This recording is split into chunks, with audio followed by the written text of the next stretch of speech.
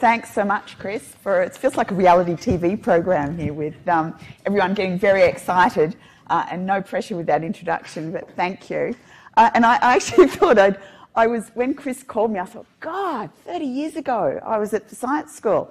And then I went, 40 years ago. And I felt very, very old. But it was such a memorable time. I dug out this photo. That's me up there with sort of longer hair at the science school. And I still am friends with people that I met during that 2 weeks. We stayed at Cranbrook out at Rose Bay. It was just an amazing experience. But at that time, it was run by Harry Messel, after whom what this lecture theatre is named, and Julius Sumner Miller, who was a very famous physicist.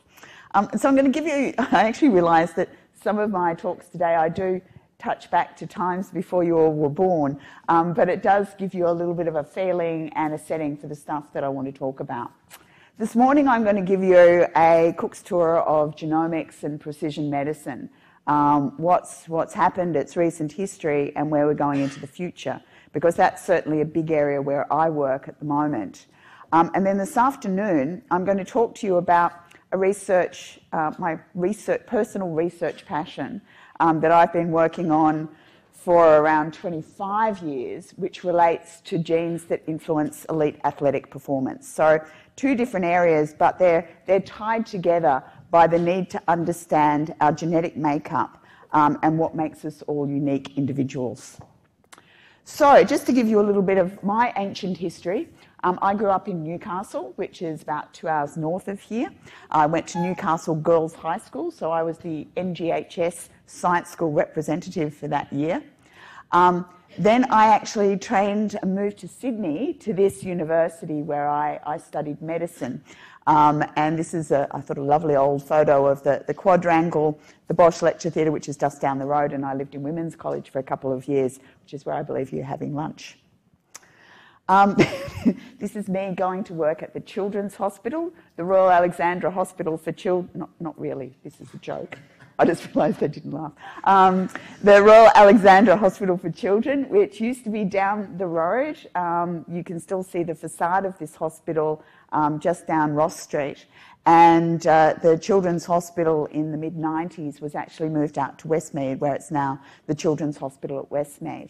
But when I first did my research, I did it very much focused on birth defects in children. Because during my study of medicine, I'd gone straight from high school into undergraduate medicine, and it was a 5-year course. They didn't have gap years in those days. And after about 3 years of studying medicine, having studied really hard at school as well, you can sometimes get a bit exhausted by the continual grind related to studying. And so in the middle of my medicine degree, my mum, there's no way she would have let me take a year off.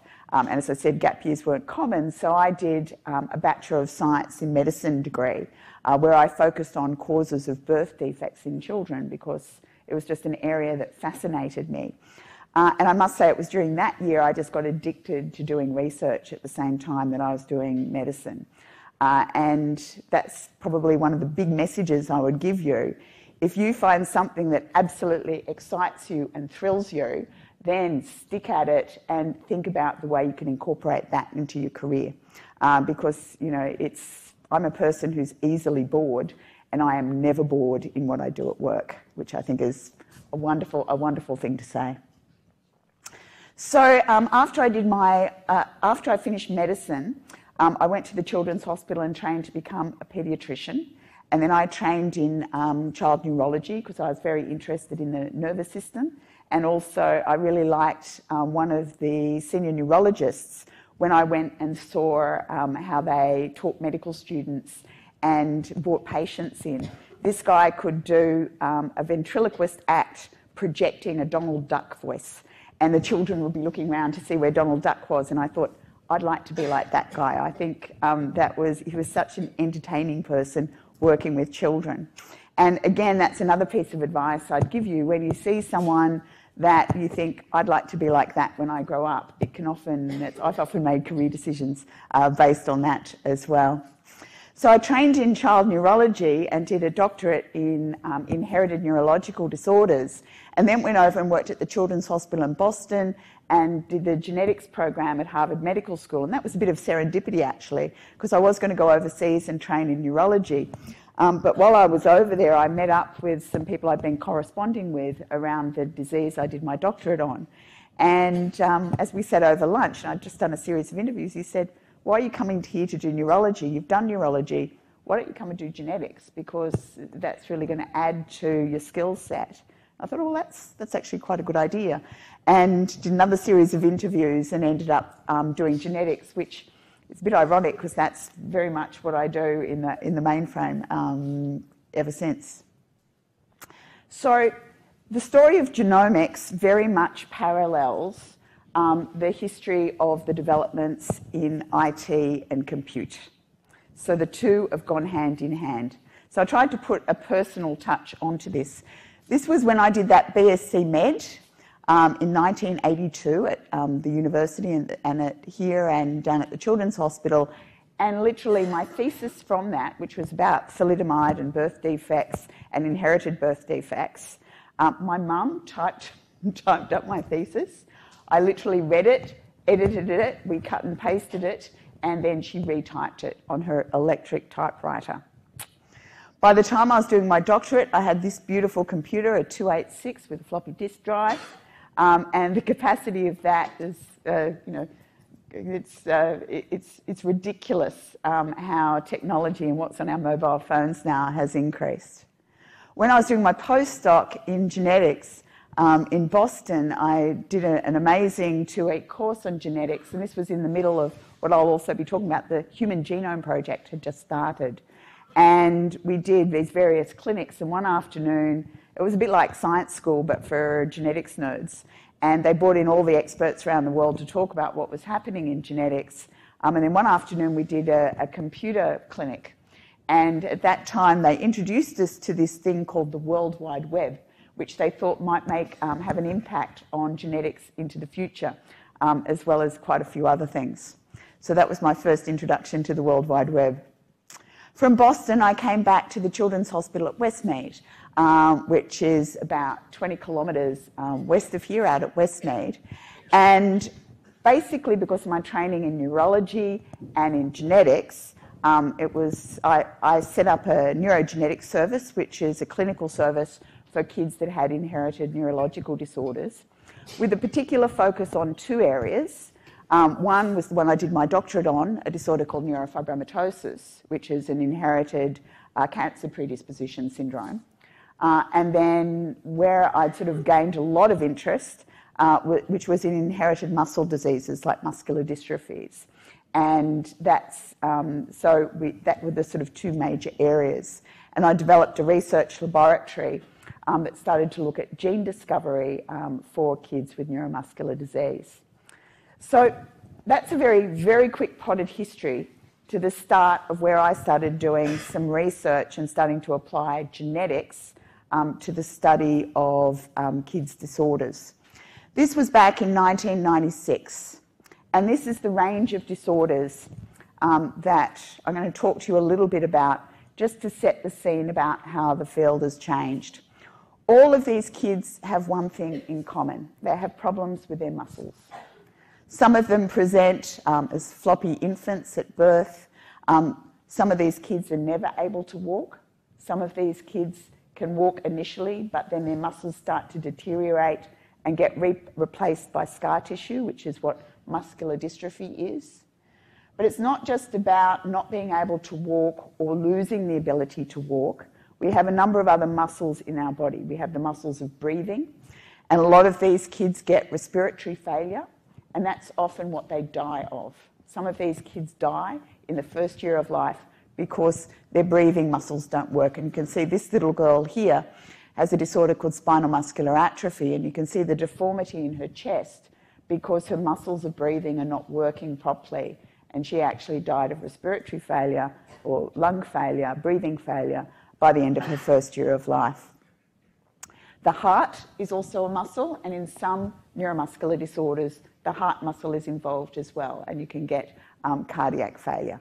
So these are dreadful disorders that when I started working in this field, or set up my own clinic in 1996, so that's over 20 years ago, we could probably give a definite diagnosis in about 1 in 10 cases. The other 9 in 10, we could not tell the parents why their kid couldn't walk, why they weren't developing properly, or why they were dying early of respiratory failure. And imagine if you were a parent with a kid presenting with that problem. Let alone, what can I expect for the future? What do I expect for my other children? What are the risks to my other children? What can you do about it? A diagnosis is necessary to be able to answer all of those questions. So that's where we were in 1996. 1 in 10, no therapies, couldn't give answers for most patients. So let me just set the scene. So I'm now going to talk about what's happened in the next 20 years that genomics has contributed to. So this is what I call your oldie diagnostic flowchart. This is how we used to do it in the old days up to 2012. Basically, we'd see the patient, we'd assess them clinically, get their family history, which is very important in terms of genetic risk. We'd do other blood tests. We'd always take a muscle biopsy. That was our first line test. So the kid would come in, have an anaesthetic, stay in hospital, have a muscle biopsy, and then we'd look at the expression of different muscle proteins to see if they were there or not, because like the most common forms of muscle disease, Duchenne muscular dystrophy, for example, is due to an absence of a protein called dystrophin, which is a major player in protecting muscle from damage. We quantitated the protein in the muscle, that's what a Western blot is, and then down the bottom, we went to gene sequencing. Now, think back 1996, human genome wasn't sequenced. Sequencing a gene, believe me, can take a month to sequence a single gene because you're doing the bits of it, the exons, one by one, in a very long, laborious process. And again, as new genes were discovered, we'd sequence those, or we ourselves would contribute to the discovery of genes. But it was a very long and laborious process.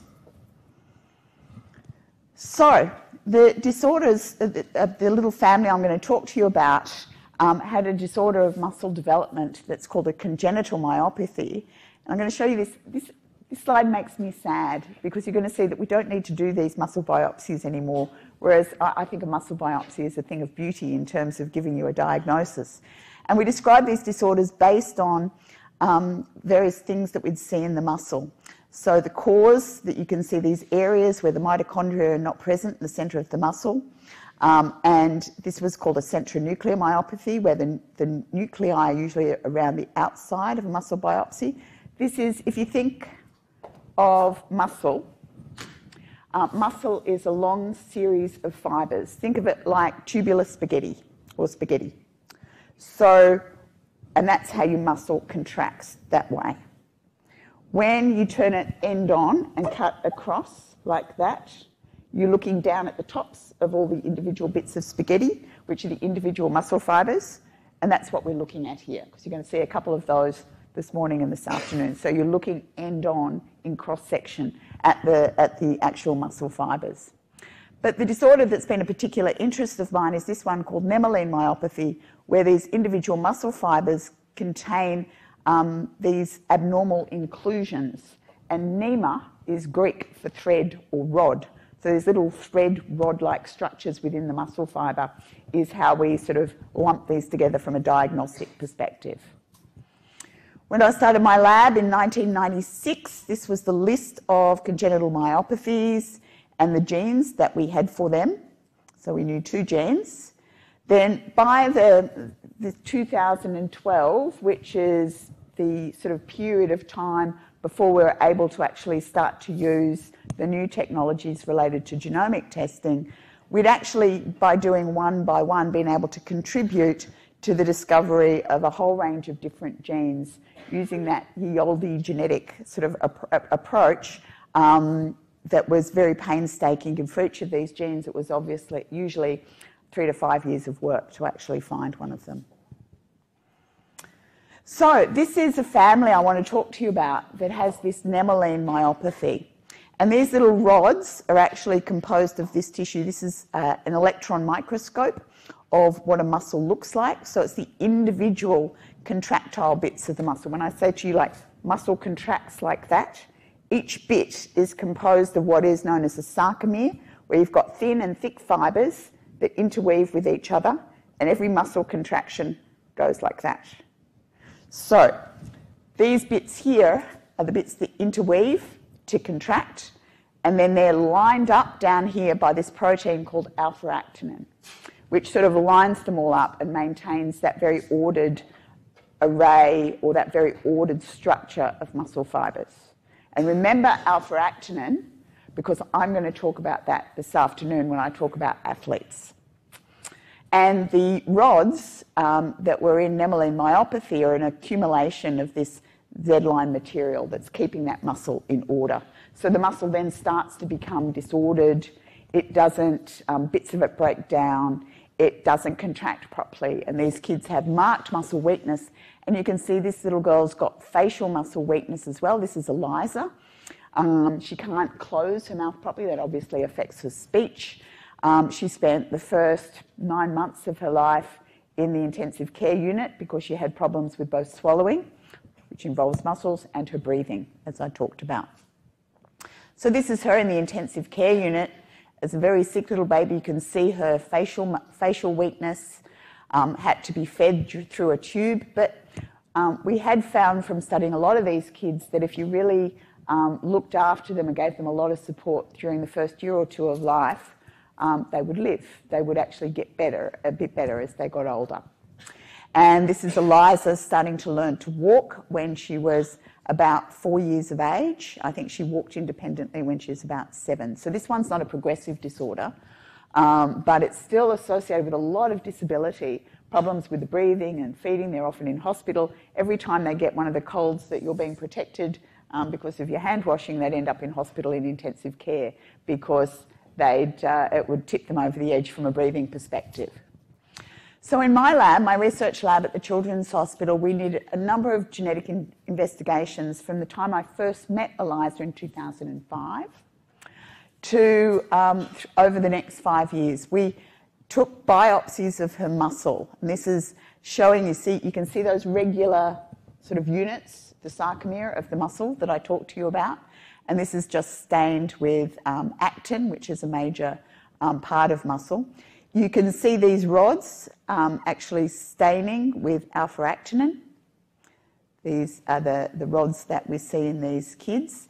This is what the rods look like on electron microscopy, and these look like little caterpillars. That's a collection of that material, that alpha-actinin within the muscle, and then it's all little hairy, thin filaments coming off it that then haven't formed properly. So this was the pathology that we were seeing. We did extensive because this wasn't known to, associated with any of the known genes. And we went through, and as the genes were discovered, we sequenced them in this family to see if they were the cause of the problem. But we came up with no genetic diagnosis. So we had the two parents who'd gone through IVF to have Eliza. They were really wanting to have another child, but we couldn't give them an answer about what the risk, what this was, what was causing it, what the risk was going to be to other children. We couldn't provide prenatal diagnosis to look at the risk for their future babies. We couldn't provide an answer. So after this 5 years, though, they decided that they would take the risk and that they would have another baby. And our guesstimate was that there would be a 1 in 4 risk of them having another child with nemaline myopathy. But we couldn't be certain because we didn't know the specific diagnosis. And you'll see what happened. This was her little sister Sarah was born, and it was just obvious from day one that she was affected with the same disorder as Eliza. So these parents now had these two, normally intelligent children, but very disabled by their muscle problem. So this is what it was like in the era where you couldn't get a specific diagnosis and parents were sort of playing roulette, reproductive roulette when it came to whether or not they could predict for future pregnancies. Meanwhile, the Human Genome Project was happening. So as I said, it started in 1990. It was just underway when I was doing my training in Boston. And it involved 20 labs around the world. It was led by this guy, Francis Collins, and Craig Venter. They were sort of in a race to see who could sequence the human genome first. And it was called a tie in the end, a bit like the World Cup last night. And there's 20 laboratories around the world. It took 13 years, and it cost US $3 billion to sequence the first human genome. Now, a genome, all that means is all of the genes. So we have about 20,000 genes. They're a part of our DNA. That sort of recipe book is in every single cell in our body, and it makes us who we are. Mistakes in the genes are associated with genetic disorders. Genetic alterations are also associated with different types of cancer, but genetic variation is what makes us all look different and act different and have susceptibility to different types of disorders. But $3 billion and 13 years, it was huge. And again, in parallel with that, it was dealing with this huge amount of information and the IT and the compute that was needed to be able to interpret that. 3 billion base pairs in a single human genome. So I just love this, though. I remember in 2005 hearing Francis Collins speak. And his comment was that the Human Genome Project means that scientists in small labs anywhere can do big science and make big discoveries because they made the human genome initially freely accessible through that thing, the World Wide Web. So the first human genome, the single one, came out in 2003. And it really had built on a whole heap of different genetic and informatic advances in science. And then the technology continued to advance to see how quickly we could sequence, could we get it less than 13 years, basically, because that's not very useful from a diagnostic perspective, and neither is the cost of $3 billion. And so that's really has fed into what's been happening ever since, which is what I'm going to talk to you about. By 2012, there was the ability and the technology, and I'll come back to this, for the rapid sequencing of all the genes. The genome is all 20,000 odd genes, and the bits in between, the introns, which are regulatory areas. It was becoming quicker and cheaper. And at that stage in my lab, because that's where we're up to with Eliza and Sarah's story, I collaborated with actually Daniel and Monkel. We're both over in Boston at this stage, at Harvard and at the Broad Institute, and Daniel and Monkel were my PhD students who worked on the gene that I'm going to talk about this afternoon. And as all good students, they gave back to their PhD supervisor. And we set up a collaboration using this new technology to see if we could use it to solve these kids where we didn't have a diagnosis with neuromuscular disease. By this stage, by 2012, we're probably up to about 20 to 25% diagnostic rates just by those genes that we'd sequenced using the very older and slower methods. So, Eliza and Sarah, this was part of a project where we're aiming to look at 200 families with neuromuscular disease. But Eliza and Sarah were family number one in this project that we were doing in collaboration with Boston.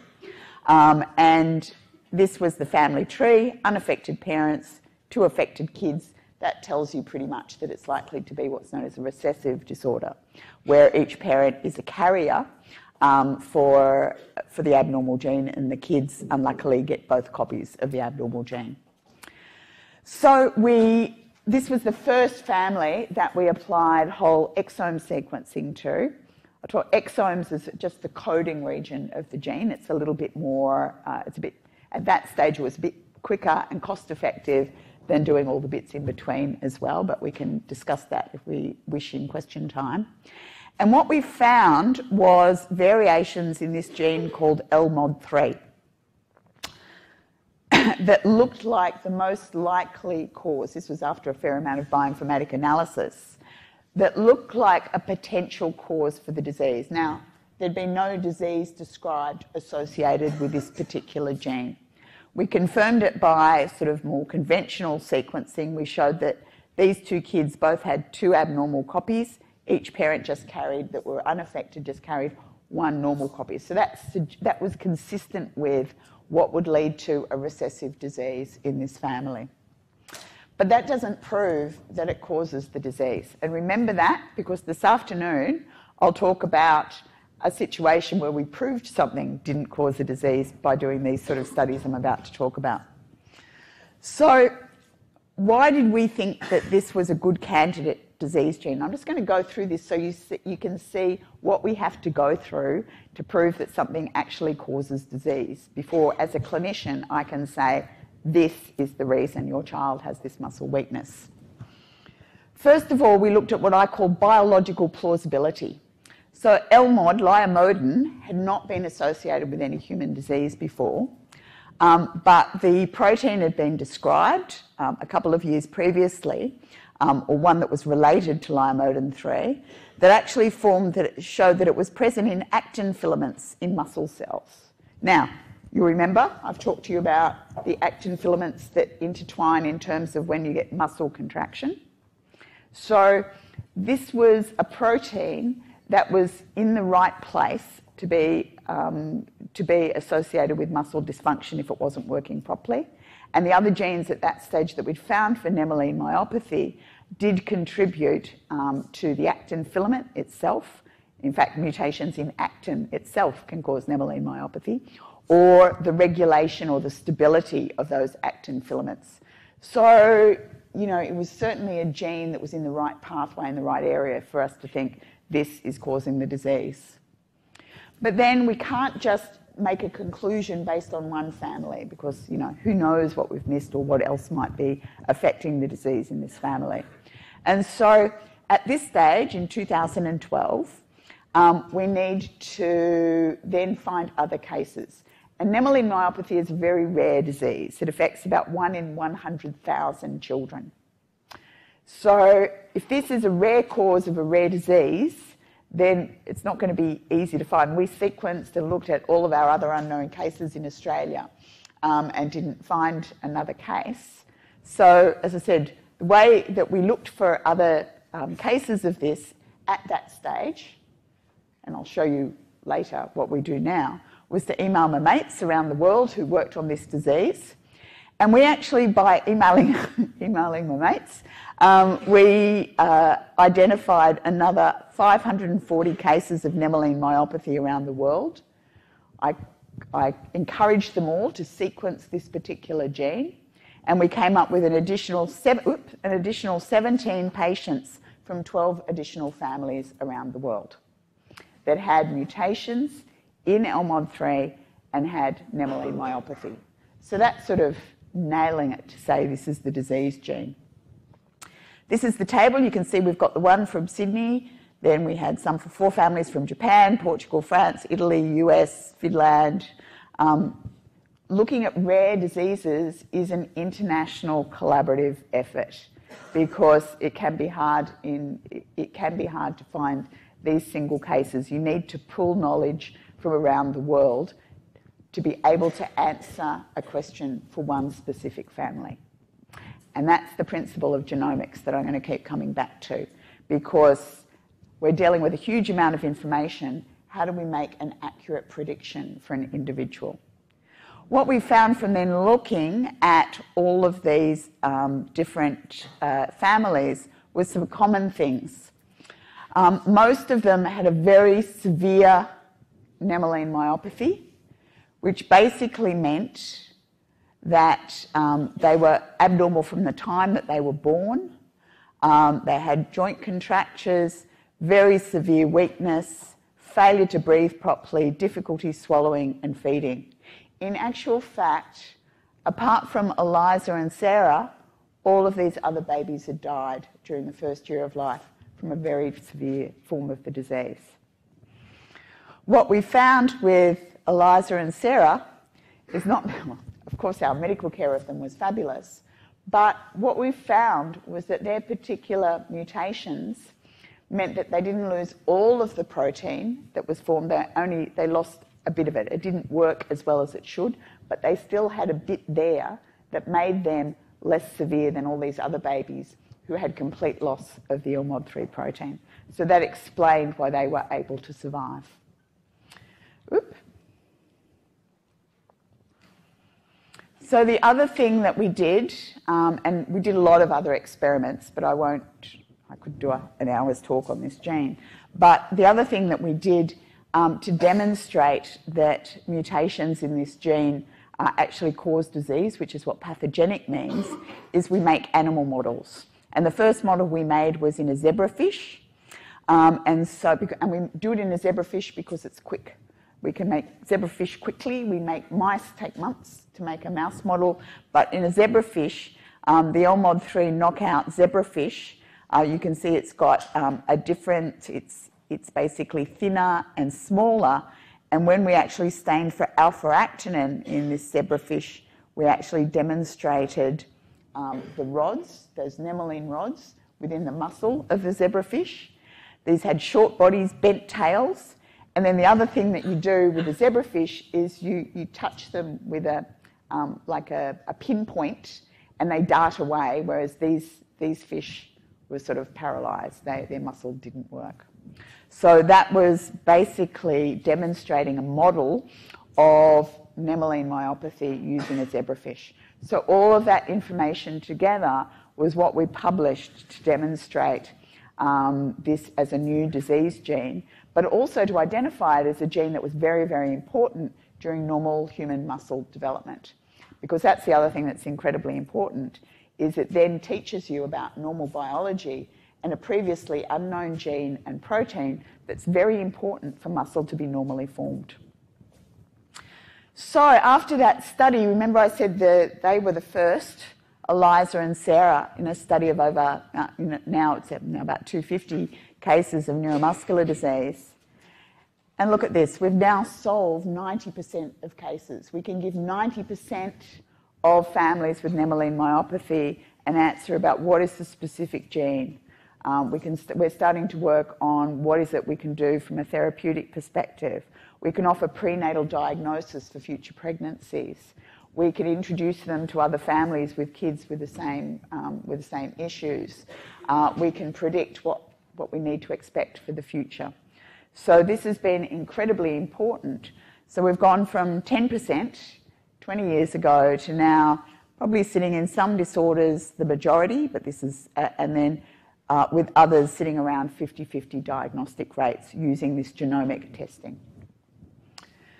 So that's to give you a feeling of how the use of this genomic technology, the ability to sequence all the genes more rapidly and at a lower cost, has influenced how me as a clinician and a scientist has applied that in my research.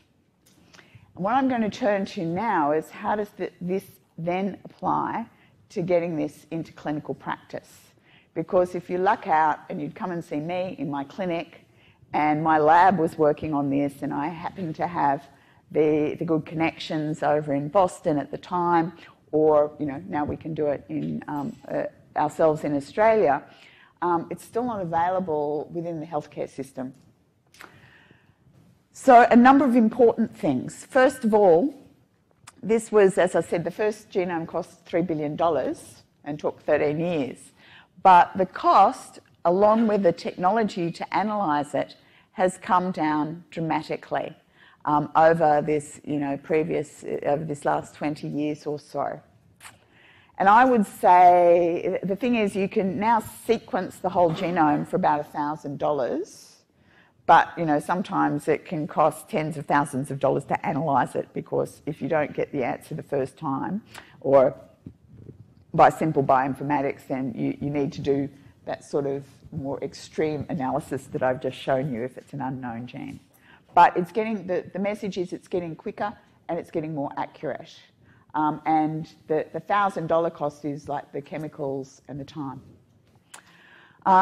Genomic medicine, I think, has gone through, and this is often with any new technology, and I quite like this, is that you get this happening, and then we thought genomics was going to solve everything. So you get this peak of inflated expectations, but it's not true. You then go into the trough of disillusionment when it's not answering all of your problems. But I think we're actually in this slope of enlightenment and productivity at the moment in terms of how we're applying genomics in the health system. So the challenges are the human genome is large, about 3 billion bases, and about 1% is the coding region, all those bits that are the important parts of the content of the recipe, the exons, and the bits in between we know a lot less about, but they're very important in terms of regulation and expression. Think of a gene as a recipe for a protein in your body. Your genome is your entire recipe book. Mutations are when there are spelling mistakes in the recipe. So if you're cooking a risotto and it says 3 cups of rice, but you've got a spelling mistake, so it's 3 cups of lice. That's going to give you a very different end product. Or you can have a whole ingredient missing. So if you're cooking a sponge cake, it's going to matter less if the vanilla line is missing. But if your eggs are missing, it's not going to look anything like a sponge cake. So they're that's what mutations are. They're mistakes in the recipe, and they alter the protein or the product of that recipe. So the human genome is large. Each copy of War and Peace, the book, maybe this is the wrong crowd, has 3 million letters. Now, so 1,000 copies of War and Peace has 3 billion letters, which is equivalent to a genome, which is the equivalent to a 12-story building. So that's how much information is in each of your genomes. And the problem is that most of it is still in Russian. We don't know what it means. We probably know what half the genes do. And so that's the excitement of how we're doing our research in that area. The challenges. It's also that there's a lot of variation. We are not clones. We don't all look like each other. We all have susceptibility to different disorders. We all look different. And that's because we have variations between any 2 people in this room. Your genomes won't be exactly the same. They'll be much more similar to your parents, for example. And so part of the difficulty we have to find is what is normal variation, or what is a variation that can be associated with disease. And the only way we can do that is by pooling information on millions of people to be able to make an accurate prediction for one individual. It's also been found that we have between 50 and 100 inherited disease-causing mutations, much more than we imagined. Luckily, if you just have 1 copy of them, you don't get disease, but we're all walking around carrying variants that potentially, if you and your partner pass those on to your kids, then you could have a kid with a rare inherited disorder. Rare disease affects 1 in 20 of us, so it's a misnomer really. And it certainly is the major cause of intellectual and physical disability in children, which is obviously why I'm interested in it. So genomic medicine, how is it going to, how do we bring this into the healthcare system? What could it mean?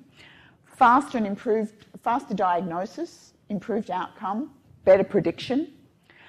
In cancer, targeting therapies and precision medicine. Prevention, that's where I really want to see us being able to prevent these issues with these kids born with these dreadful disabilities.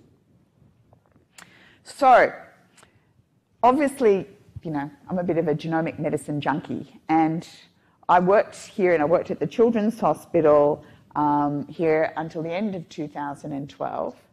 And then I was approached about applying for the head of the Murdoch Children's Research Institute, which is, this is the Royal Children's Hospital in Melbourne, and the Murdoch is the top 2 floors of this. We have over 2,000 researchers. The Victorian Clinical Genetics Service is a wholly owned subsidiary of the Murdoch Children's Research Institute. This was founded about 33 years ago by Dame Elizabeth Murdoch, who was a great philanthropist in Melbourne. For her sins, she's Rupert Murdoch's mother. But she was an amazing philanthropist, an amazing woman. And she worked with David Danks, who was like the grandfather of genetics in Australia, to set up and invest in the Murdoch Institute for Birth Defects. And I'm now the David Danks Professor at the University of Melbourne, so it's lovely historical connections. But what really attracted me to coming to work here is that there was an integration between the hospital, the research institute. There was just no barriers between it. It's you walk out of a ward and into the institute, which I think as a clinician scientist, it's a fabulous environment in which to do research, and it makes your research very relevant to the patients that are within the hospital or within the community.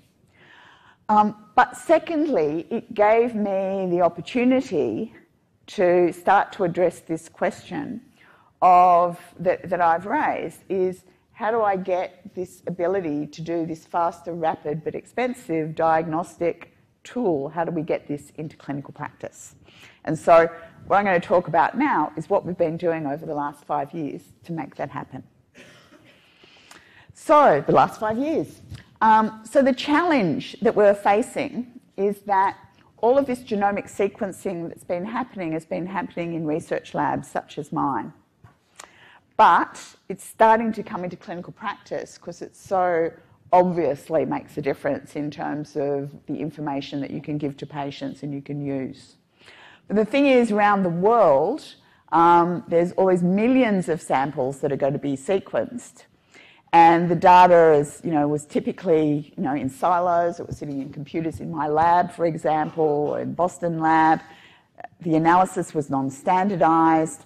We had different approaches to consent, to ethics. And so at the same time that I started at the Murdoch, I actually became involved with a group called the Global Alliance for Genomics and Health. And this was actually established, we launched it in 2014, but it started with Francis Collins, who headed the Human Genome Project, brought together some people from around the world and said, well, we've got the human genome now. How do we, it's what you do with it, love. What do we do with this to actually make sure that we're utilising it for human health in a coordinated way? Because you need, as I've said, information from millions of people to be able to predict precisely for a single individual. So the Global Alliance was formed or launched in 2014. No one country can do this alone. And it now has across 71 countries around the world with 500 institutional partners. I sit on the executive as the vice chair, and I think one of my major roles has evolved in terms of how we share information, not just across state borders in Australia, but how we share it across country borders. And our goal is to accelerate progress in human health by establishing common frameworks to harmonise our approaches to all of this data. Think of genomics. We all need to speak, no matter which country you're in, we all need to speak the same language in terms of how we call the human genome. Otherwise, it's meaningless for us to be able to talk to each other.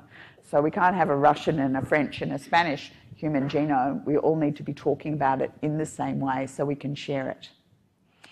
So one thing that we've created through the Global Alliance is what's called Matchmaker Exchange. And what this is it's a federated platform of what we'd found that around the world they were developing all of these databases that would have a clinical description, e.g. a patient with Mendelian myopathy associated with a mutation in a gene, like LMOD3 that I've talked to you about. So this replaces the emailing your mates part of it. Wouldn't it be so much better if we could sit down and I could type LMOD3 Mendelian myopathy into my computer and it could ping around the world and see if any other scientist or any other clinician like me had made that association. And this is exactly what Matchmaker Exchange is now doing. It's going to replace the emailing your mates and your collaborators, and we're aiming for this to actually link together all of that information so we can better predict for an individual patient. The Global Alliance approach is, we don't invent the wheel. We've got to build from our existing systems. And what we're really looking at is to bring the analysis to the data, because we're still in a state where data that will be stored in clouds, the cloud needs to be associated with specific countries. So we're needing to federate and analyse information where it sits. So what we're aiming for, I like to think of, is Google Genome, because that's the dream, is that we can sit at our computer, I can type in LMOD3, and I can get all the information from all the labs around the world that may have found something about LMOD3, rather than the long and painful process that we went through. So the next 5 years for the Global Alliance is we figure that we're going to have data of tens of millions of individuals are going to be sequenced. What our Global Alliance is developing is the standards, so all of that data is interoperable and shareable and understandable. But the one thing I wanted to highlight here is that the vast majority of this data going forward is going to be generated in the healthcare system versus research lab. And that's starting to happen now. But there are huge, but how do we make that happen? It just, for something as complex as this, it just doesn't happen like that. And that's because we've got to think within our healthcare system, we've got to have a workforce that's literate in genomics. We've got the sequencing laboratories, but how do we store the data? How do we train up the pathologists? How do we get the clinicians working with the bioinformaticians, working with the diagnostic scientists? What does it do about life insurance? How does it link into an electronic medical record? What does government think about all of this? So these are the sort of very complex systems that we have been working with over the last 3 to 4 years. And this has been, we're really looking at how a whole of system change is needed. And I think we started by just putting down the tracks as we were going along to start with the patient and see how we could build that infrastructure so that we've got bringing all of this information together. And the other thing in our country, in Australia, is we have different states. And there's a famous historical thing where they did lay down railway tracks, but then the train had to change line. You had to change trains at the state border because the railway tracks didn't link together from different states. So we've got to make sure that the railway tracks are linking together in all the different states. So I lead a group called Australian Genomics, Australian Genomics Health Alliance, and this was funded by our NHMRC with an initial grant of $25 million.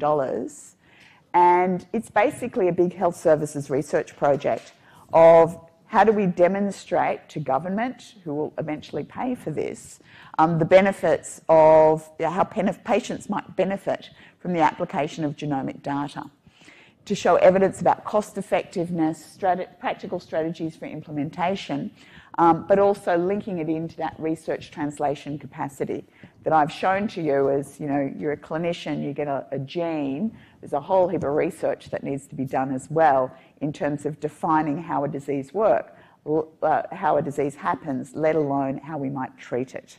So bringing all of those things together. So these are the members now of Australian Genomics. We started off with 40 institutions around the country, and now we have over 80 institutions involved. And it includes all the clinical services and diagnostic laboratories in genetics around the country, as well as our international partners. And we work quite closely with Genomics England and the Global Alliance. What we've done through Australian Genomics is set up, Australia has 25 million people, so we want it to function as one cohort of 25 million people. If I can't find another case of LMOD3 in the country, then we don't want the states to be divided as well, because we're, by fragmentation and duplication, we're really not going to make it on the world stage, and we're going to waste a lot of time and effort and money. So by driving through patients with a variety of rare diseases and cancers, we've set up diagnostic and research networks across about 17 different diseases now around the country.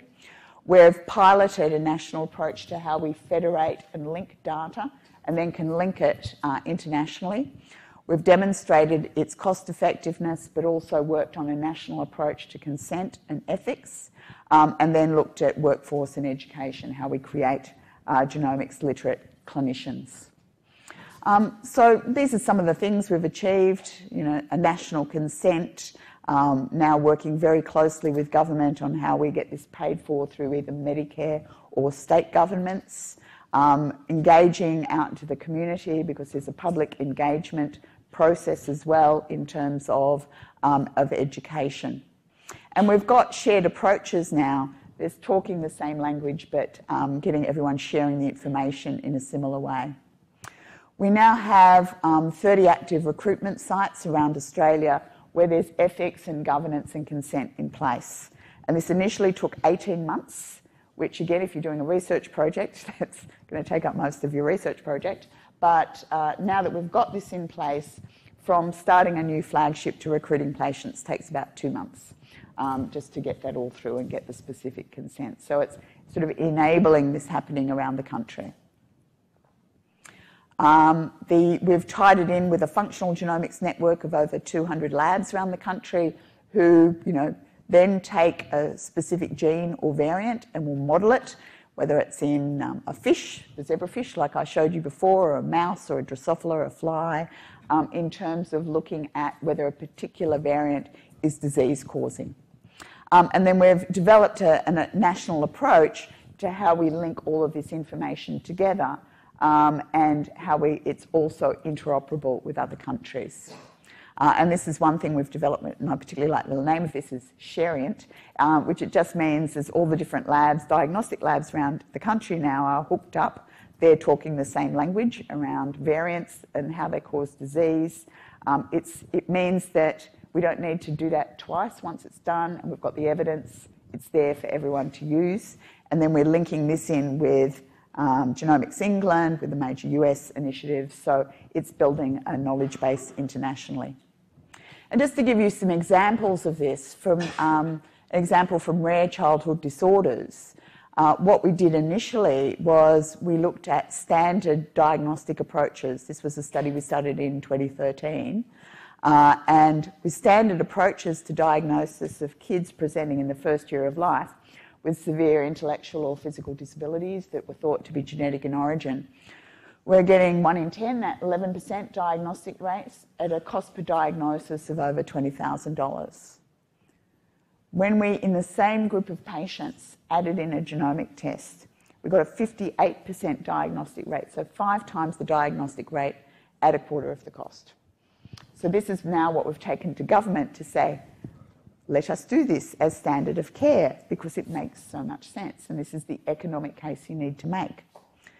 18 months later, now remember I told you about Eliza and Sarah's parents and how they were agonising about whether to have another child because of the risk.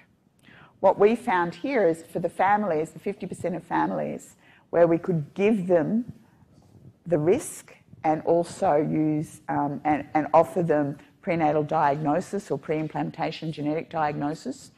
We then got lots of pregnancy, 48 pregnancies, or lots of pregnancies in the next 18 months. But for those cases with no diagnosis, the parents elected not to have other children. So having a diagnosis and being able to use that information and know the risks and have availability of prevention restores reproductive confidence. And now in our hospital, we've seen how quickly can we do this. And our goal has been, if you've got a critically ill baby in intensive care, think of Eliza and Sarah during their first 9 months of life, is a diagnosis, how quickly can we get a diagnosis there that's going to be of use in knowing what to predict for the future and change management. So we've basically now drastically cut the times down to 3 days. So remember, the first one took 13 years. We can now provide a genomic diagnosis with a turnaround time of 3 days. Our diagnostic rate is over 50%, and it changes the management of those critically ill babies in intensive care in three quarters of the time. So again, governments, we need to do this. It costs $12,000 for the test, but on one baby we saved about $500,000 in intensive care bed days. So this is, thinking back from that time and when this all started of that human genome, to be able to do this with a 3-day turnaround is quite amazing. The world record is 19 hours. So we've probably got the best system turnaround time in the world, but we're aiming to get it quicker. So back to the world. I think that this is Francis Collins, the human genome guy. This is Harold Varmus, who led the National Cancer Institute. This is Ewan Birney, who's the chair of the Global Alliance. And basically what we've launched is, just acknowledging that there are going to be many more genomes available. We really need to be pushing to share this data at scale. And this is a panel that I was on here. This is Sue Hill, who's the head of Genomics England, David Glazer, who's from Verily, which is an offshoot of Google, and he's the main bioinformatics person for All of Us, which is the US Precision Medicine Initiative, and Heidi Rem, who works with the NIH ClinGen. And this is about how we now, across all of our major collaborative efforts, are sharing this information and making sure we're all talking the same language to share this data. And as I mentioned, one of my jobs is now bringing together all of these different countries. We just had a meeting in May in London, which is when I was talking to you, Chris. I was on the way to that meeting, and we're coming up to Boston in October, of bringing the leads of all the countries together to make sure, again, that we're using appropriate standards so that we can share this data across country borders. The good news is that in the May budget, in last year, our federal government had announced a $500 million boost in genomics research. But a big part of that is also then still going to be how we get that into healthcare. So I'm very involved in this particular initiative and our scientific strategy going forward, but it's a great government investment. So I think in the end, I've got about 5 minutes of just future gazing. Pardon? Then questions. Yeah, I don't want to miss time for questions. But I think this is just, I think we currently do newborn screening from protein testing. I think it will become a genomic test. We're looking at, ultra-rapid genomic testing for undiagnosed disease. We're going to be applying it for looking at predispositions. It's certainly being involved in looking at targeting therapies for cancer. Also whether there is hereditary cancer predisposition. We're launching and actually doing a big study of reproductive carrier screening now. How can we prevent these disorders? And that's called Mackenzie's Mission, where we're going to screen over 10,000 couples for 1,500 genetic disorders to demonstrate whether we can prevent these kids having very severe and disabling conditions. And then, there should be probably a genetic component to autopsy as well. So it's a lot of applications through a whole lot of different areas. But I think, remember I talked about the genetic hype. It's still not particularly useful in terms of a lot of different types of prediction, because there are so many environmental factors, and we're really going to need to pull in for the more common or complex disorders. You always get a family history taken when you go to the doctor about hypertension, cardiovascular disease, diabetes, the common killers. And so building all of that in with the environmental influences and complex disease, I think is something that there's a lot of hype about, but I think it's far off in terms of being particularly useful. And what we're also looking at how we do now is not just the genome, it's not just the genome, it's how you then look at how it's affecting your metabolism, the microbiome, which is the bugs that are living within us, and how it's affecting how you interact with the environment. So it's in more complex disease, it's not so simple. There is also, from an ethical perspective, we've got the big pharma companies are now paying hundreds of millions of dollars investing in genomic information. And through Ancestry.com, many people are doing a cheek swab, getting their genome sequenced, and it's owned by companies in the US, such as 23andMe, and they are selling that data. So the straight-to-consumer issue is a biggie. It's very different from me sitting for half an hour with a family getting informed consent about doing a genetic test on their baby who has a problem, or on a person with cancer who needs that information to help guide their therapy. The straight-to-consumer testing is hugely different. So the direct-to-consumer genomics versus what we're doing in clinical practice is still not really well linked together, and this is not subject to the same sort of ethical and quality standards approach that we're taking within the health system. Then there's the absolute rubbish. So it's looking at your DNA to predict what you should be doing for diet, for your weight loss program, your fitness, and I'll talk a bit about that this afternoon when we talk about genomics and elite athletes. Nutrition, entertainment. You're a fun person, and your DNA can be fun too. From finding your next bottle of wine to wearing a scarf, customised with your DNA. So, you know, you can see there's a bit of jumping on the bandwagon.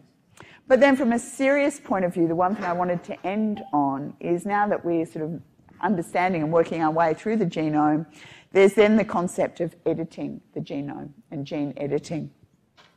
And we've been doing that with animals for a very long time. I mean, cows are bred to be big and meaty.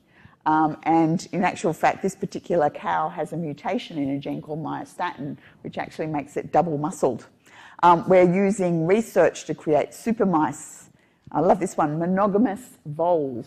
We can genetically manipulate a vole to turn it from being polygamous to monogamous.